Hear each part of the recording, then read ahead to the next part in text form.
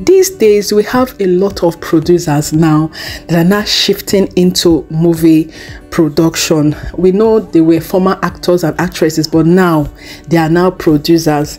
But what matters most is just that I believe that they are experts in what they do, because we all know what happened just a month or 2 months ago to the actor called Junior Pope. We all know when that incident happened. It was a gory sight for the old actors, and especially the likes of those that love Nollywood. We missed a very big personality in the movie industry. I just hope that this will not repeat itself, but this is not the main reason why I'm doing this video today. We have a lot of producers now, and it's just like everybody are just doing the same line of things. It's not like it's everybody in the movie industry, but I'm talking about acting this sister girl movie.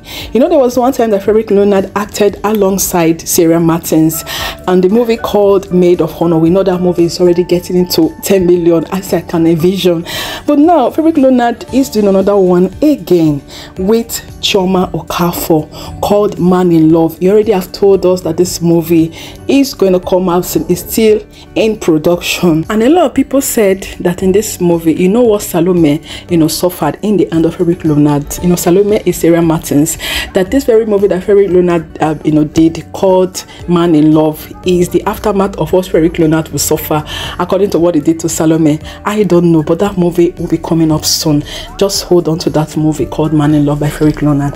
And as I was saying, the actors and actresses, I don't know, sometimes when they do a movie and they find out that movie is successful, actually I just want to add here that movie production these days is a lucrative business. Like, it's a hot business now, to get into. But what matters most is just that let them be experts. It's not because there's good money coming up as a producer in the movie or in the movie industry in Nollywood, but let them be experts on what they do, so that the incident that happened some few months back when I talked about the death of Junior Pope, there were a lot of things that would have been avoided if they were able to look at those parts. So that is just it. So being a producer, there's nothing wrong with that, but let them take every necessary precautionary measures to make sure that doesn't repeat itself. No, as I was saying, I said every producer just had it at the same line of movie. Yeah, OKOLI have a movie that will be coming up.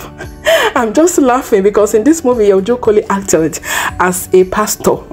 And she said that this movie will be called Lagos Liar.